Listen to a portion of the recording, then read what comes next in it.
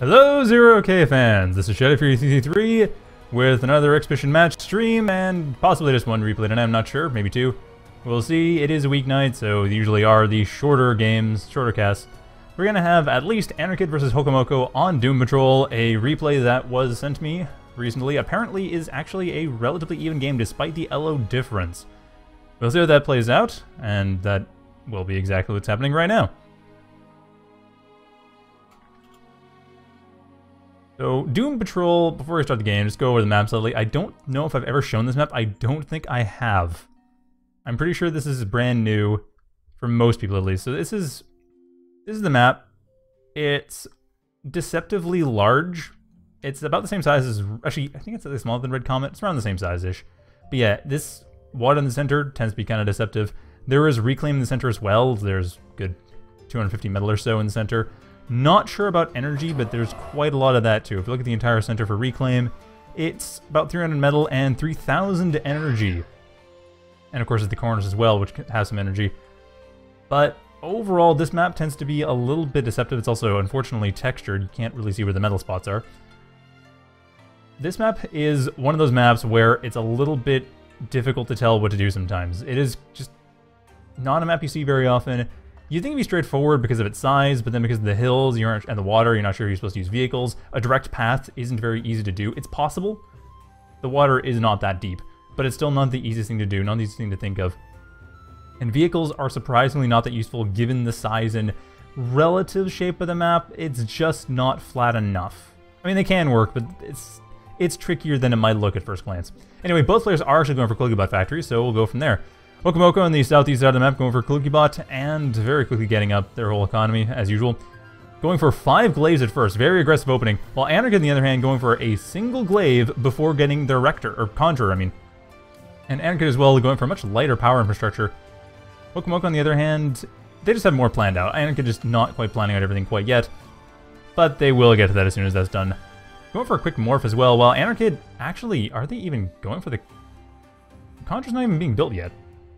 No, Anarchid is nothing being built. They are relying entirely on their commander and morphing right off the bat, probably have an early nanolith. While Hokomoko, on the other hand, is... well, they are just continuing along, building more and more glaives. Like I said, being very aggressive. Hokomoko attacking along pretty much all angles. Anarchid might intercept this glaive. I think Anarchid does not spot it. And no, it doesn't look like Anarchid has. Anarchid hasn't. Hokomoko, however, has. Is very suspicious. Hokomoko does not have radar. They just happen to spot they spot Anarchid's glaive right at the last second, and their own glaives going in for a minor raid. The defender should be able to block that. I mean, one defender takes out 1.5 glaives. This is not going to be a big deal.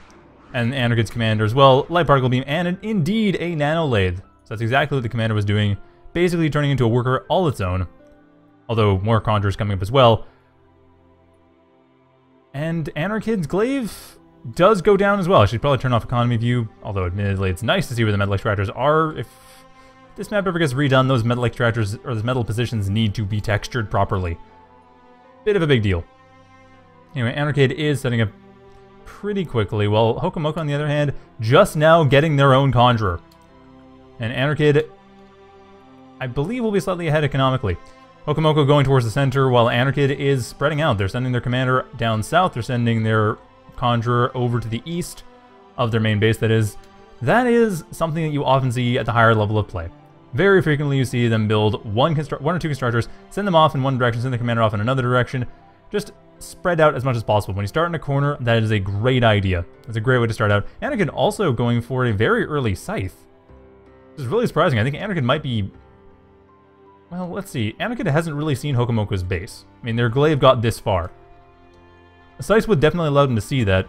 And of course, if they get in that far, it would also mean that they can deal a lot of damage, because scythes are actually pretty threatening. However, the scythe will be revealed to get rid of this glaive, defending the Conjurer, and actually that worked out pretty well. That was a decent raid. That glaive did some damage. It got rid of the defender, got rid of the Conjurer. It got rid of one of Hokomoko's glaives. Admittedly, this is all inside Hokomoko's territory, so it is still a bit of an advantage for Hokomoko. But it slows things down. Well, Hokomoko, on the other hand, is going pretty quickly to Rocco's. Interesting, not wanting to play in the Raider game for too long.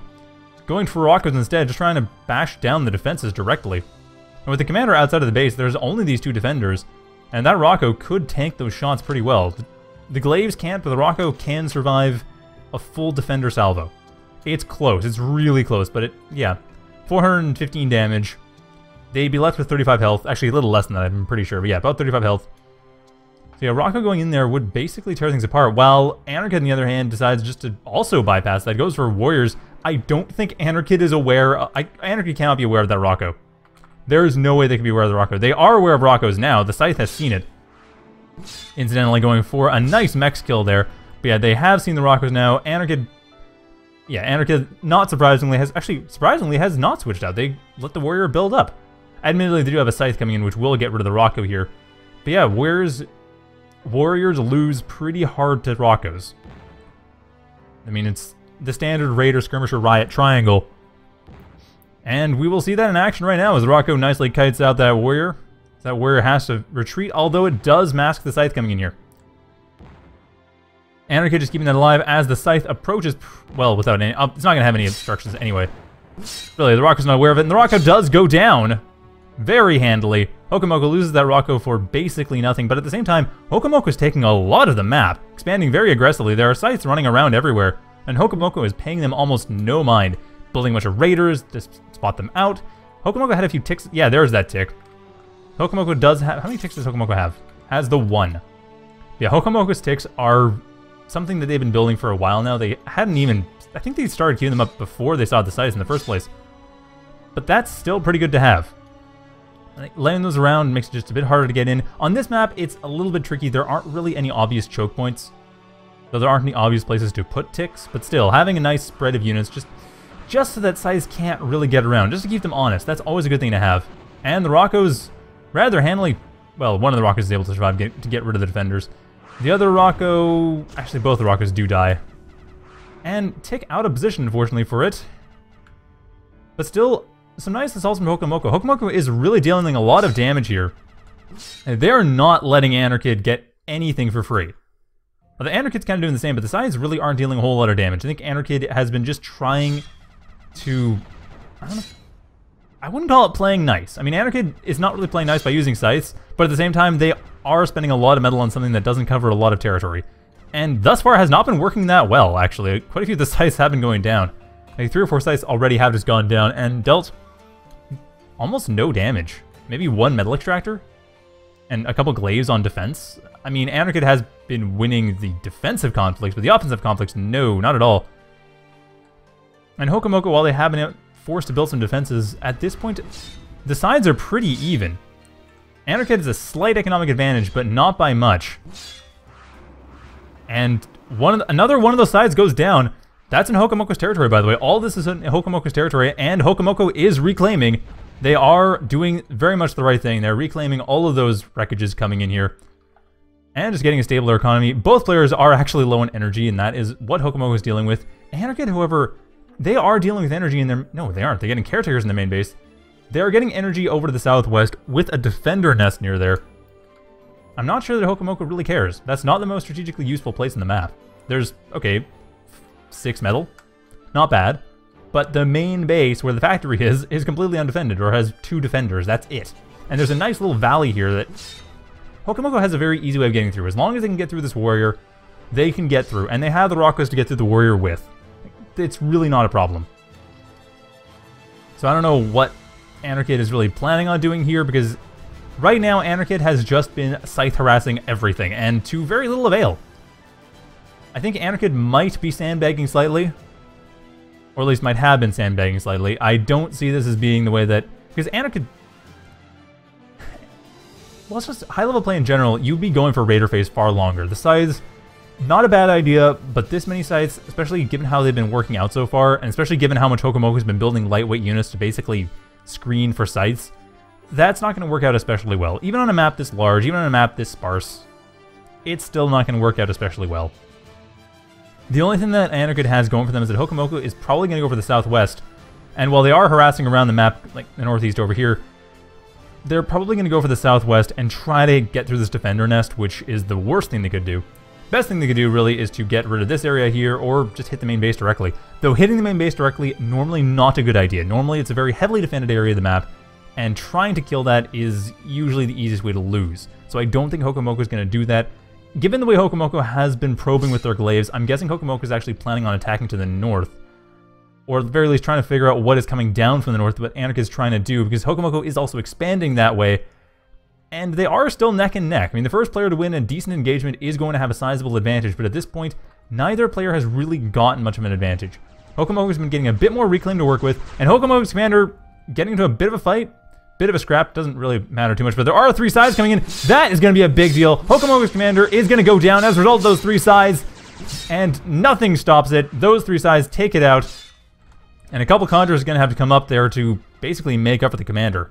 Make up for that loss in build power, especially given that there is a juicy commander here, all this reclaim. How much reclaim is this anyway? Where's a conjurer when I need one? Oh, I have it selected. Perfect. All right. 1,000 metal. 1,000 metal all to Hokomoko after that attack. Although they did lose their commander, bit of a big deal. Okay, that's just a tick. Which didn't really do much, unfortunately. Like I said, this map, not the easiest way to use ticks. Although that scythe is going to reveal itself pretty shortly. There it goes. However, that is not what the Rockers are paying attention to. They want to get rid of that warrior, and unfortunately retreating the wrong way. Down it goes. That is not how Rockos beat warriors. Quite the opposite, in fact. However, that tick is how glaives, and there are the selected glaives right now.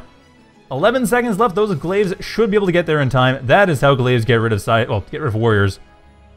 By way of ticks. Down goes the scythe, and 1 second left to get rid of the warrior. 0 seconds left, and that warrior not within the tick, but, well, not within the EMP, I should say, but still gone. That warrior still goes down, and another tick gets rid of a few more defenders, allowing the Rockos to get rid of the slight creeping wall here. But like I said, that is a distraction. That Anarchid is really over-investing in that southwest side of the map. I don't think Hokomoko realizes it, though. That's the thing. Hokomoko is getting an air switch. They are getting some ravens. If they go towards the main base and try to take that out, I mean, not a bad idea to get rid of the caretakers. Anything else is a pretty bad idea. Getting rid of the metal extractors directly is generally the best idea, though I think what's going to happen is that these are going to go down to the southwest, try to take out this entire area. Possibly try to take out Anarchid's commander. That would be a bit of a blow. That would actually make Hokomoko ahead economically if that were to happen. However, Hokomoko coming with their own sides, well, hey, why not? It's been working out actually better than I think for Anarchid. It's still not working out especially well, not pushing a whole lot, but still, Hokomoko does have a larger non-cloaked army, larger, more regular army, and that's been working out pretty nicely. In fact, Hokomoko doing a very nice push here. Does spot out that Anarchid's going for air as well, so Hokomoko fully aware what's going on here, and Anarchid has, well, bombed out one of the glaives, but these guys able to go in, see what's going on, and probably see, at this point finally, that Anarchid has very little in their main base for defense. Extremely little, and they have a nice juicy fusion reactor too. Send 3 bombers there and smash it up. And it looks like that is exactly what Hokomoko was planning on doing. Possibly not quite to the fusion plant, but definitely to other stuff. Sides appear to be just acting as spotters, not going in for an attack themselves. No, they are going for an attack themselves. They are revealing things. They are actually going straight for the fusion plant. Bit of a risky strategy, because that is just the one thing they're going to kill. Because the fusion plant is going to go off, kills the sides, kills pretty much everything to the north side of the base. And with this many ravens, one of these factories has to go down. The air factory, the better choice. Good choice there, Hokomoko. And takes that out in pretty much one stroke. There we go. Air factory is down, and Anarchid, they have lost quite a lot of firepower. Being that they have just lost the air factory, they can build anti-air in their main factory, in the Cloaky factory, and they are rebuilding, of course. They still have 40 metal, and actually have been accessing. Hokomoko, however, has been using up their metal quite efficiently. As we can see, that's been paying off as well. Anarchid going for a bit of a counterattack, but even then, Anarchid is about to lose their commander. Yep, down goes their commander as well. Anarchid now falling behind economically. Reclaim is helping out with that, though. There's a lot of reclaim to work with in their main base, so that is helping out. But still, Anarchid, surprisingly, still slightly ahead of Hokomoko. I'm not quite sure how that's happening, because Hokomoko has a ton of reclaim to work with. It looks like Anarchid has been creeping forward along the southwest side, taking out metal extractor after metal extractor. But now Hokomoko has all these ravens for defense. Hokomoko just needs to pay attention. It's going to be a bit of a multitasking chore, but they are going to have to do it if they want to survive. That's where they've invested their effort. That's where they invested their resources. That's what they need to do to defend against this. And it looks like they are, in fact, going for exactly that, which is good to see. And sides as well coming in for additional defense, as well as targeting the sides, getting rid of that. Nice shot there, Hokomoko. So Anarchid still not quite in the best position, but does have the air factory rebuilt, getting some swifts post-haste. They absolutely have to do that. and at the same time, Hokomoko is prepping for an attack from the northeast side. While a chainsaw being built up by Anarchid, and Hokomoko going to spot that with this glaive. There is nothing to stop that, and that glaive forces the cancellation, or at least postponement, of that chainsaw. Probably not destruction, possibly destruction though, because there is another army coming in behind that, as well as sides coming in from the southwest. And this side, man, seriously, let's just go right here. Just take out the metal extractor directly, why not? There we go, perfect. Hokomoko is doing a lot of things right, firing on all cylinders. And Anarchid is getting a lot of pressure here, and these sides completely unmolested. They can continue along, they can take out these defenders, take out the metal extractors behind them. I mean, this entire expansion is pretty much doomed, and that's what Hokomoko is going for. Actually, no, Hokomoko looks like they're going for the solar line instead. That's going to expose them. And the north side, however, Hokomoko is starting to lose out a bit. The Rocco is not able to deal a huge amount of damage thanks to the sides that are stopping them. But there are glaives coming in for support, which will be able to get rid of the sides. And a tick as well. That tick goes, takes out one of the Roccos and one of the glaives instead. That's not what was desired. However, a scythe coming in here. One of the scythes does go down to the defenders. The other scythe able to take out the defenders and get rid of this entire expansion. Anarchid losing out a lot of economy. And Hokomoko has not lost a lot of economy recently. So Hokomoko is getting slightly ahead. But Anarchid actually doing pretty well. Despite all that, the chainsaw has been built up. Zeus and Rocco trying to get rid of it. Zeus able to get close enough. But the thing is, okay, if the Zeus is able to stun this out, that's huge. If the Zeus stuns this out, can it stun it out? No, apparently it cannot. Unfortunately for it, because if it could stun it out, the bombers could come in and take that out completely. Now, I should point out that the chainsaw does have enough of a fire range to protect the main base. And it definitely will. That's no joke anti-air. Those Ravens come near it, they are going to die. I think Wyverns can deal with it. Ravens cannot. And the Stardust as well is also bad news. These sides trying to do what they can, but honestly, it's not easy to get rid of this. However, this one scythe will be able to get inside of the main base, and Hokomoko will be able to see what Anarchid's up to, as Hokomoko is just tearing apart these solar plants. Yeah, Hokomoko could actually take care of this warrior pretty efficiently. And more forces coming in. Hokomoko is still streaming forces in. Anarchid's starting to get a lot of reclaim to work from. They haven't really built that up, but this Stardust is providing them a lot of reclaim, as is, well, just the sheer amount of forces coming in and dying. At this point, I would think Hokomoko would probably want to switch over to... I almost want to say heavy tanks, just to have the firepower to get to the Stardust here. I build one Reaper or something, but that's a lot of resources just for that. I mean, those sides, if they were to attack this directly, or just go...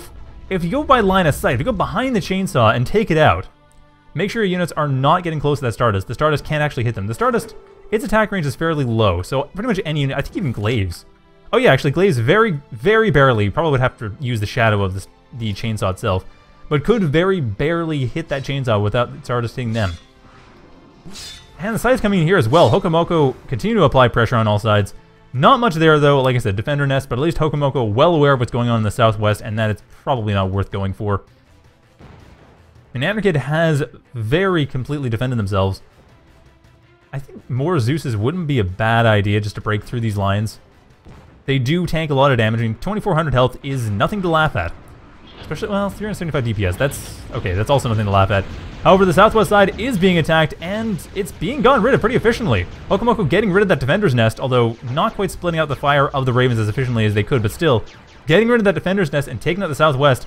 Anarchid really has not been applying pressure at all this game. They've been playing defensive, getting a lot of reclaim, but then so is Hokomoko, actually. Hokomoko has taken pretty much the same reclaim as Anarchid. There isn't a whole lot that Anarchid's done to really get back at this. And Hawks coming in, trying to get rid of the Swifts. I should point out, though, that Swifts do actually operate kind of as riots thanks to those missiles. It's a little tricky, but Swifts do not get exactly hard countered by Hawks. To some extent, Swifts pretty much dominate the air, actually.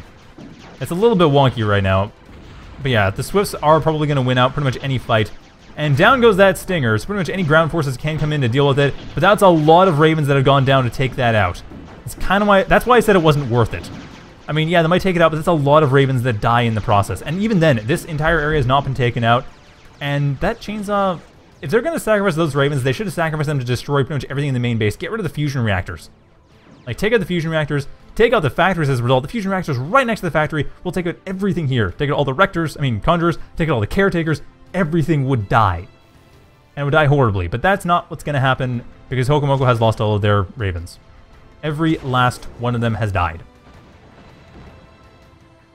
mean, there are some ticks coming in here trying to get rid of pretty much everything, and these forces trying to basically bypass the defenses that Anarchid has set up, which, as long as they go north enough, isn't an impossible task, actually. The Stardust is able to get them in range, though. Yeah, there's quite a bit of space in the north. This entire area right here, actually. That is free space. That can be just taken. And another Stardust, while it's being built, not actually doing all that much. It really isn't. And Glade is coming in to get rid of more and more Conjurers, which isn't a bad idea once again. But really, this is one of those strange cases where going for the main base is actually probably the best course of action. Although, less and less so due to the fact that there are Lotuses there. More defenses have been built. But even then, Anarchid is pretty much bouncing back. After getting rid of the Ravens, Anarchid has had a huge amount of room to bounce back, and that's why I said the Southwest is not worth it. Losing the Ravens loses pretty much all of the power that Hokomoko could project remotely. Like, even when the chainsaw was allowed to be built, once that was finished, at that point Hokomoko had very little chance to actually do anything. The best they could do, take out this fusion reactor if they even found out about it, like continue scouting with size. That early scouting was great. It was wonderful that they did that. If they continued to do that throughout the game, they would have had a much easier time. Or, well, actually, the Gremlins aren't the best idea. But yeah, coming to the sides, and Gremlins work as well, but sides are not as likely to hit things. Or if they do, they're going to hit them usefully. But yeah, if they get rid of the fusion reactors, that would take out most of this base. It wouldn't kill everything. The fusion reactor explosion doesn't actually say how much their explosion damage is. No, it doesn't. Okay, yeah, I don't know how much their explosion damage is. Doesn't really say. Anyway, doesn't matter. The point, well, it does matter. It matters a whole lot. I'm a little disappointed the tooltip doesn't show that. However, since I can't know that, it's not something I can really use about. Doesn't matter. The chainsaw, while gone, doesn't say anything about the Swifts. The Swifts are still in the air, and there are still very many of them. Anarchid is continuing to construct them pretty much non-stop. Or not pretty much. They are constructing them non-stop. By definition, it is on infinite repeat build. They are not stopping, and Anarchid now has 3 times the economy of Hokomoko. Yeah, losing those Ravens, that was a big deal. That's given Anarchid a huge amount of room to breathe. That's given Anarchid this territory back because there wasn't a whole lot of force projection that could be really mustered. Hokomoko doesn't have much to counter from here. They are going for Hawks of their own, but at this point, it's not working out too well. Looks like the air factor is actually on lower priority. Yeah, the air factor is on low priority. So those Hawks are not being... I think this is the only Hawk. Yeah, that's the second Hawk. There's only 1 Hawk in the air right now. That is not going to get rid of half a dozen Swifts. Sorry, not half a dozen. 12.5. My mistake. There are 18 Swifts in the air. That will not go down quickly. That will not go down easily. And they can attack ground very effectively. Like I said, Swifts are fairly powerful units. It's not something that can easily be reckoned with. And a few of them going around to deal with that Hawk, which will go down very shortly because of that. Another Hawk in here for support, but really that Swift is... Or those Swifts, a few of them are going to die. Actually, quite a few of them are going to die. In fact, this is working out fairly well for Hokomoko, but like I said, not very well at all overall. Hokomoko now on the defensive side and not able to really push back, unfortunately. This is kind of where the player skill comes in and becomes very important, because Anarchid has a lot more experience defending in situations like this than Hokomoko does, I'm sure. Just as a function of playtime. So Anarchid obviously in a much better position with all the Swifts in the air. Not a whole lot that can be easily done by Hokomoko to get that back. I mean, building a bunch of Hawks and Swifts themselves, maybe. But it's kind of tough. I think at this point it's about 24. Yeah, 26 Swifts for Anarchid. And this 1 Hawk being constructed slowly for Hokomoko. In fact, everything's going into this chainsaw. Not a bad idea to prevent more harassment, though Hokomoko really needs to rebuild their economy. I think that's one of the biggest things Hokomoko has not been doing, is rebuilding their destroyed metal extractors. And trying to retake that territory. And Hokomoko realizes that there isn't much they can do, however, at this point, because I'm kind of speaking historically, that's something they should have done throughout the game, and haven't done. It is a common newer player mistake. I do it all the time, and I'm not that new of a player either, but it's a common mistake. Yeah, when you've been attacked, you've lost metal extractors, try to take them back. Very important. But anyway, that is game. Hokomoko does throw in the towel, but had a really good showing there. Best thing I can recommend for Hokomoko to do is continue that Scythe or Gremlin. Gremlin and Wholefire would have been fine. Cloak unit, scouting. Figure out what's going on in their base, figure out what they're up to, figure out where you can attack, figure out what's going on in their expansions in general. I mean, this expansion attack was very well done. A lot of the attacks they did were quite good. They actually avoided the Southwest for the most part. The big mistake was when they tried to take it out. They got overconfident that they could take it out and didn't really need to, and lost everything doing so. Had they invested that into destroying this fusion plant, like 3 bombers surviving would have destroyed the fusion plant. Especially if they'd gone around here, they would have died on the return trip. But they would have gotten rid of the fusion plant, possibly both fusion plants. Heck, they possibly would have gotten rid of all the factories as well. If the remaining ones had just bombed out the factories with the remaining health. I mean, it's 4,000 each. Yeah, that probably would have done it. Unfortunately, that is not what happened. Hokomoko did waste their bombers. That is a thing that you might do. That's the thing one does. Yeah, that's what I'd say is the scouting was good. The bombing run choices were really good at first. The harassment choices were really good up until the point that the Southwest was attacked. That was the first big mistake, and like I said, it was up to one big mistake, one player getting the upper hand, and that would seal the deal. And it did. And I think that's going to be it for any other games. There weren't really other replays I had on my list. I mean, that was a request replay. Evidently, I am becoming incapable of enunciating properly. Yes, that was a request. I don't know if there's any other games that I know of offhand that would be good for casting. So I think this is probably going to be it. Yeah, this is going to be it. So thank you all for watching. Sorry that's a little bit shorter than usual. I mean, it's not my typical analysis cast since I didn't have enough time to go through to do an analysis, but honestly, I don't know if I really needed to pause that game to analyze it. There probably could have been little things here and there, but I think it was pretty straightforward what happened. It was great pressure, great harassment until there was a bit of overconfidence and it lost out. So anyway, that is going to be it for me tonight. Thank you all for watching. Have a good night, everyone.